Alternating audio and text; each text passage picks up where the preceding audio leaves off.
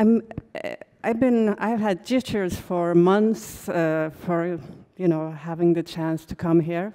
Thank you so much for New York Times and Qatar museums for inviting me to give me this opportunity to speak about my experiences using digital media as an artist, and to have my work exhibited upstairs. I have worked with, my introduction is quite long, and I realize with the time that we have, or that I have available, that I'm going to have to shorten it a little bit. I wanted to talk about what I did before I started to work with digital art.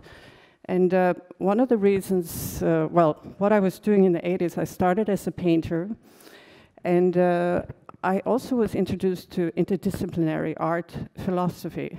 So in that context, I was interested in how to activate the public, find out how participation would be possible for the public that seemed very passive, consumer-like in many places of the world. And in the tradition of art, also, going back to the modernists, the early founders of modernism, finding out how to achieve the goal that, for instance, Bauhaus or the futurist or the Dadaist, all these movements that are very important for modern art, Duchamp and so on, how to create that ideal of a society where art is integrated into everyday life. So when the internet came in the 90s, it became a kind of a natural platform for somebody who had worked with performance music, video, painting, and urban planning, and also I had worked with fashion as a medium, because in the interdisciplinary sector there was all these art forms, but fashion was not included, and for some reason I thought that that was relevant. So I'm going to, sorry, I have to play around a little bit with my notes. In my lecture I'm going to, or my presentation, I'm going to speak about the 5 central ideas that I've been working on for the last 25 years. And the first is art interfaces. I just have to see if I can move it a bit forward here. Sorry. Yeah, there we go. So art interfaces became a way to create a multi-surface content that would exist on many surfaces simultaneously. And I was in Paris, originally from Norway. I moved to Paris in the early 90s, and for some coincidence, the Syndic de Créateur de Mode in Paris took interest in my fashion, and I ended up there rather than in the Venice Biennale, where I thought I wanted to go. And I thought then that I would, the sound was off here, sorry. I thought then that I would use the fashion platform as a place to, oh my God, let me see what happened. Yeah, okay. A place to disseminate ideas in a much faster speed than what was used in the fashion world. And the images I just showed before was actually the first interactive fashion collection ever made. You saw the circles that was kind of a reference to the Dadaist or the futurist. And I thought about the internet as a way to a place to navigate information in a new way, create other passages from one information to another. And in 1996, I created Cyber Couture. And this was kind of a project that I call today the first hybrid art project that I did. I had, this is a kind of a multilateral navigational system one of the first interfaces I made. And the cyber would be the art. And there I presented art projects, things that I did myself, videos and so on. And I also worked with, collaborated with architects, artists. I was working with Jean Nouvel, and also with a kind of a cross-disciplinary content, trying to find the creative impulses of the city. I work with identities, and in this interactive interface, people could download the content, what they would find affinity to. I'm losing this thing, so I hope somebody could help me. Sorry. And in this way, create a kind of a next step, create a kind of a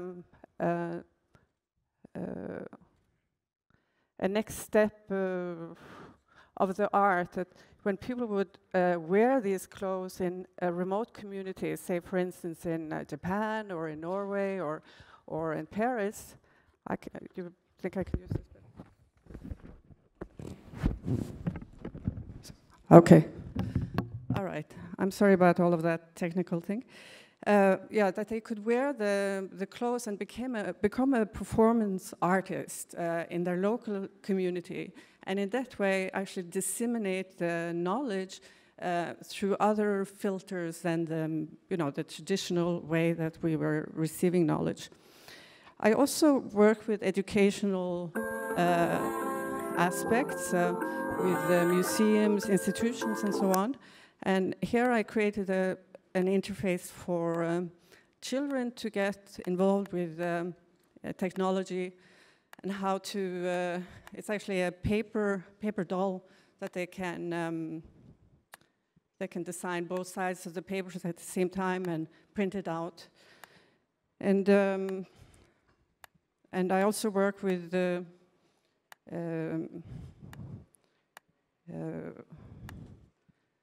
let me see. Yeah, the kind of political, ethical, and educational aspects of cyber couture, because it became a project that was, it was, an art project.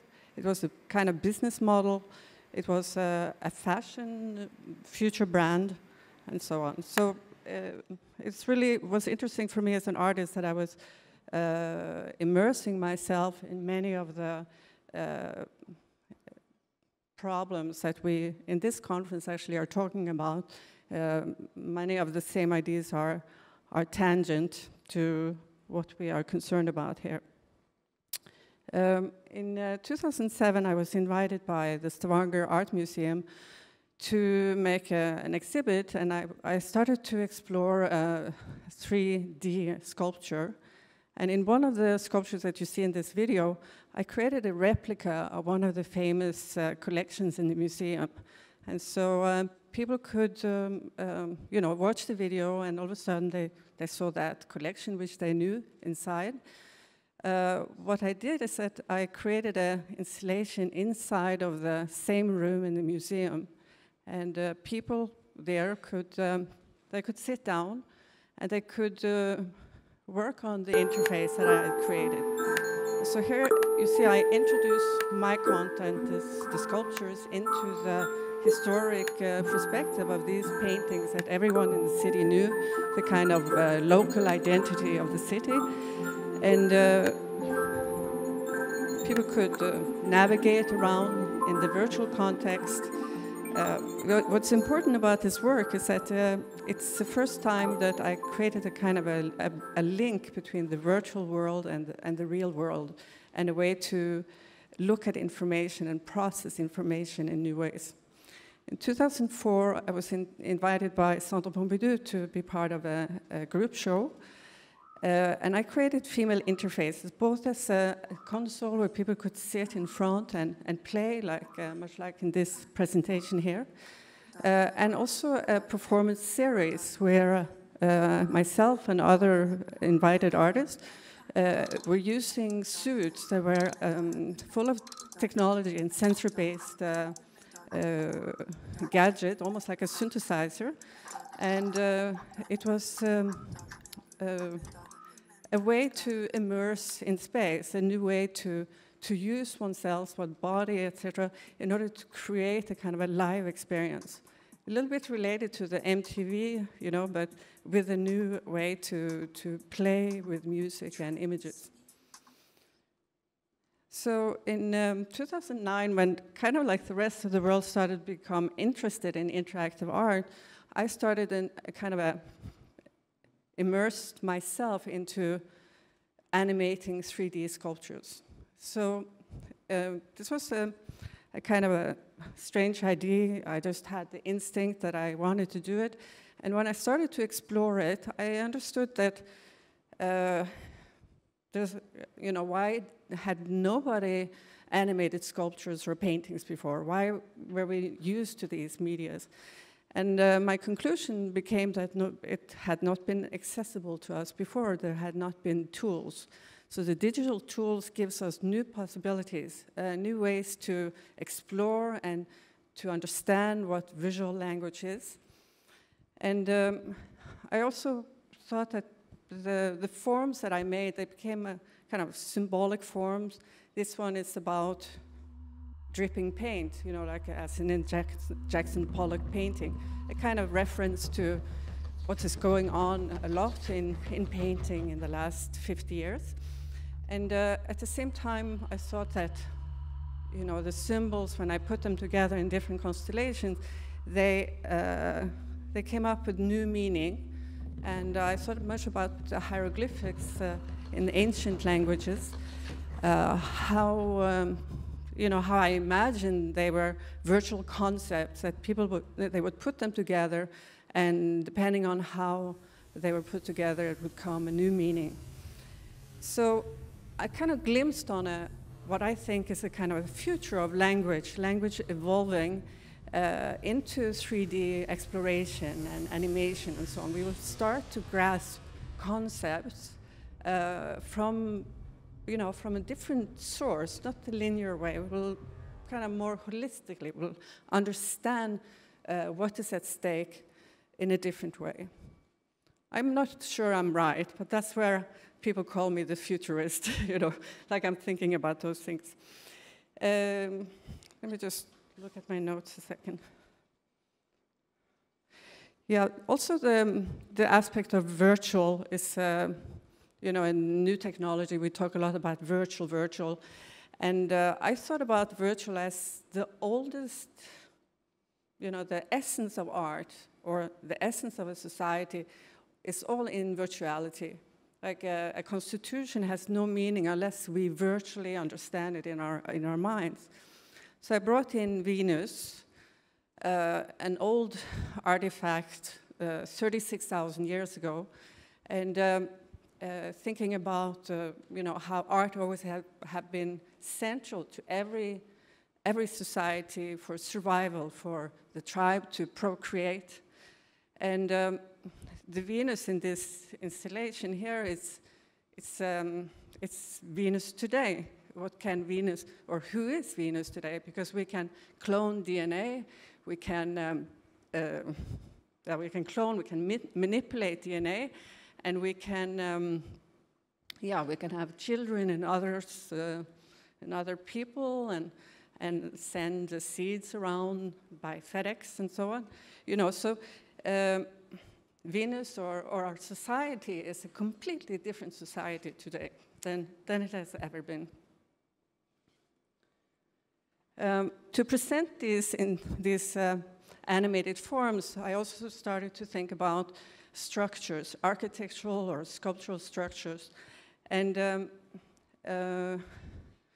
I started to work with a company in Norway that assisted me, also one of my sponsors here, to think about digital mapping, how to put a lot of screens together, how you could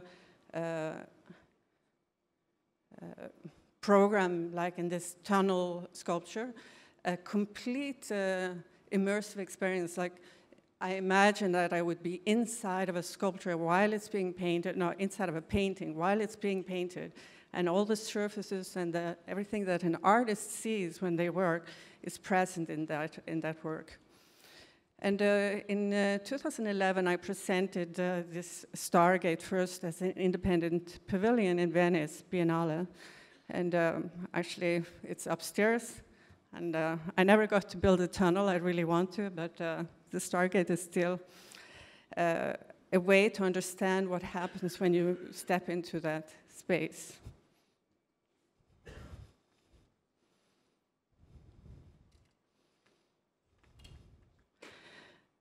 It's also, you know, that art and architecture and urbanity today is like you go to Shanghai or you go even here in Doha, you see that buildings are changing light and so on. So the buildings are now becoming canvases. And I also explored ways for the public to be able to influence what is going on with kind of simple interfaces and so on.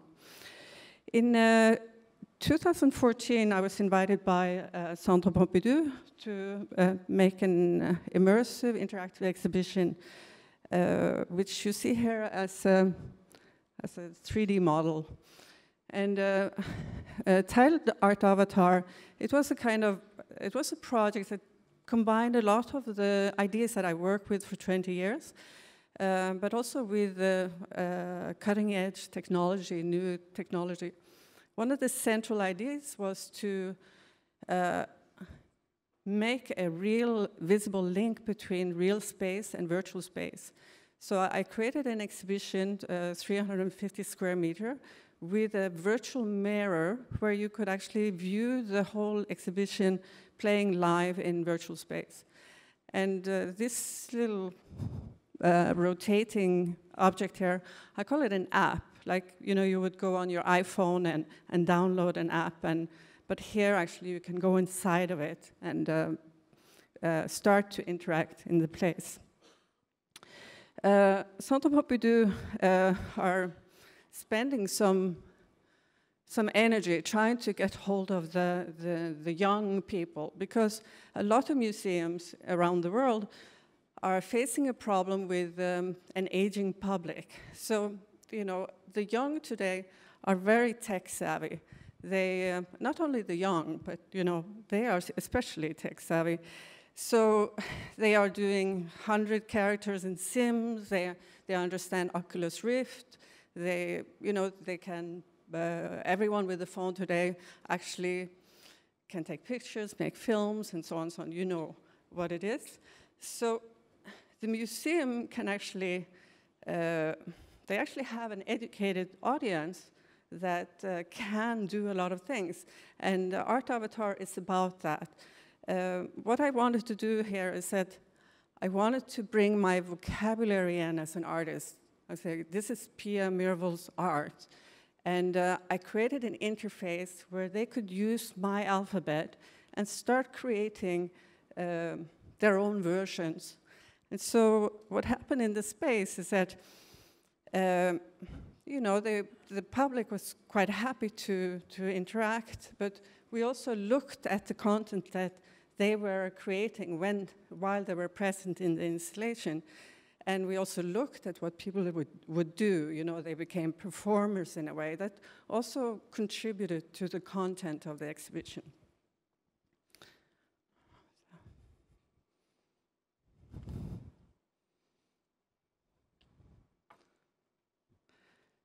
So let me see if there was, I think this is the only place where I have a little bit extra time in my presentation.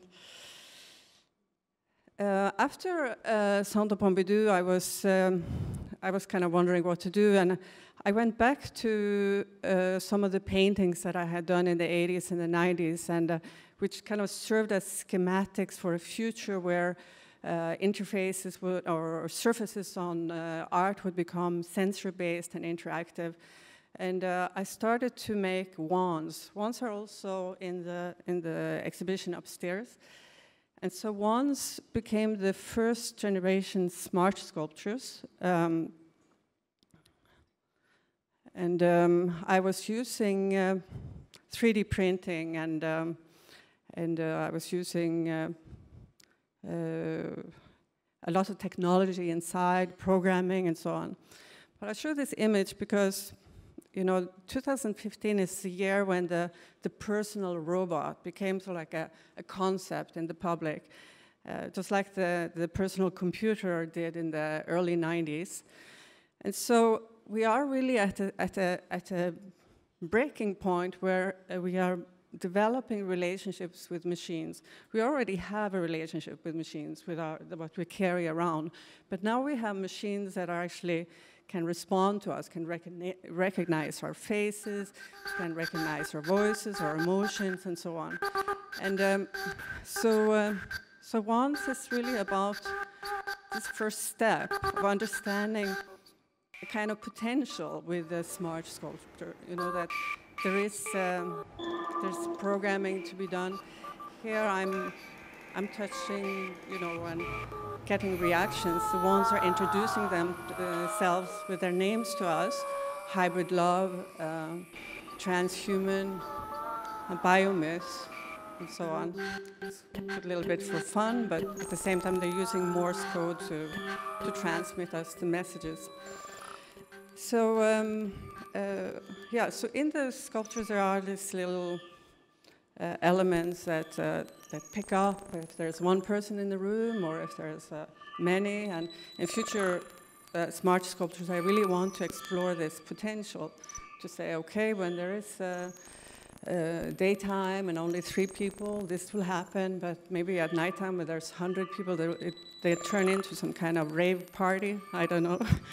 So, you know, there's many ways you can go with technology. It's all about parameters and what you want to happen and what you can imagine. And this goes also for urban space and, you know, a hotel, a conference, and so on. I also had the chance to work with 3 robotic arms in this installation. I created a soft shell from PVCs and reflective materials and human hair. The visitors that came to the exhibition in Paris, especially the young, they sort of embraced these robotic forms, much like they would embrace a puppy or a cozy toy. And there was no real problem between them, the excitement, the meeting between them. But what I really want to suggest in this work is it's a kind of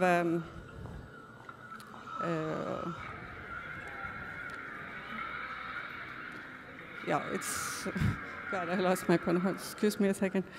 Yeah, we might imagine a new chapter in kinetic art, or we can also think about how people will personalize their robots in the future. They want them to look a certain way.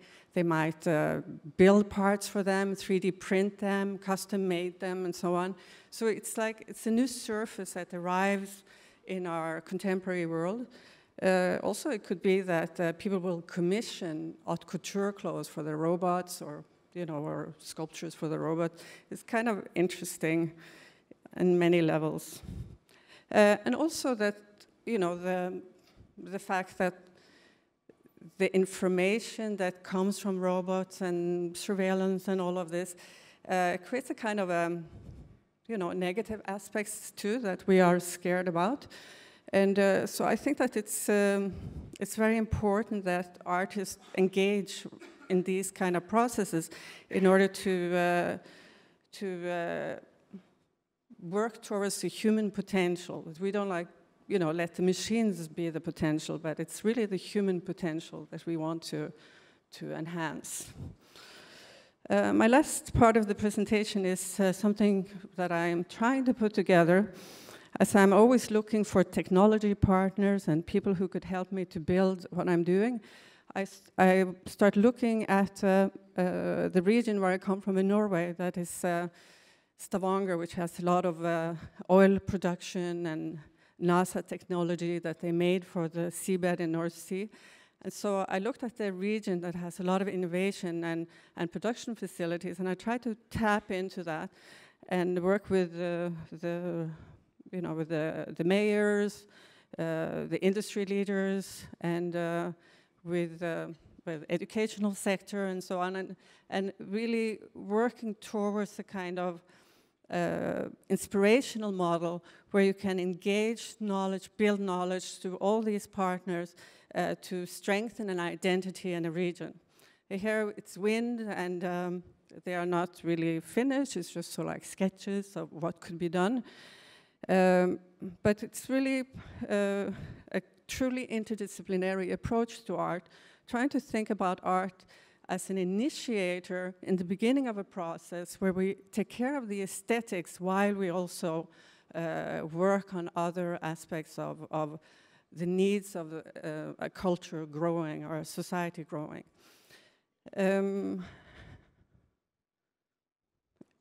I also had interest from a city inland, and what I would like to say here, I forgot to say, is that all these sculptures harvest energy. So it's also about that, you know, like how can we create new solutions, how can we make it interesting, and how can those, you know, this harvesting of energy models make spin-offs in their communities where people can start thinking like, oh, there's other possibilities, we can make this and this and this and this. And so around these sculptures there will be a kind of incentive for people to move on. And I have to admit that this one, I was really thinking about the beach line here in Doha. I don't know how it is here in the summer, but I thought about these sun trumpets, as I call it. They have a solar panel, and I wanted the panels to follow the sun, kind of like in an organic way, like you know, we see flowers in nature. And also I thought about how traditionally we used to measure time after the sun, and so here I thought that the different position could kind of announce the sun's position during the day. And not that this is the music, it's just a kind of test. But, you know, to say, okay, now the sun is on the highest place of its passage through the sky. And also in these installations, I thought about, you know, the electricity that is being harvested there. It could be used for different things, like especially lighting and video events and different, you know, interesting things happening inside of the space, even cooling or heating if that was necessary. So it's just kind of an idea of how you could work with energy, and again, it would be a cross-disciplinary project. So to come to my conclusion is that I have traveled around the world and, you know, met a lot of different people in many different communities, and a lot of the same language is used around, just like in this conference. There's a global necessity for new ideas that solve problems, a wish for stronger cultural identities from the passage from ancient to hyper-modern transitions, for renewed urban planning ideas in booming cities and urban center, a need for sustainable ideas for cleaner energy, better food sourcing, education for all, and transforming communities from poor to wealthy, initiating green culture travel. So I have to thank you. I know my presentation has been a little bit uneven, so I have to thank you for bearing with me here. Digital technologies are, as we speak, at the forefront of millions of small Renaissance projects all over the globe. Social networks makes it easier for people to organize and to get smaller communities to embrace and try solutions. The face of art, architecture, and design is changing rapidly with new and flexible production tools. Virtual tools let us visualize how things can look and input data to predict how things might work. We are better equipped to problem solve the challenging we are facing, and with better data, we can make more informed and sustainable decision. I have made this paper available for anyone who wants it. It's at the desk outside when you enter the conference area. And I thank you again for all the attention, and I hope to talk to you afterwards, and I will be upstairs in the exhibition after lunch sometime. All right, thank you very much.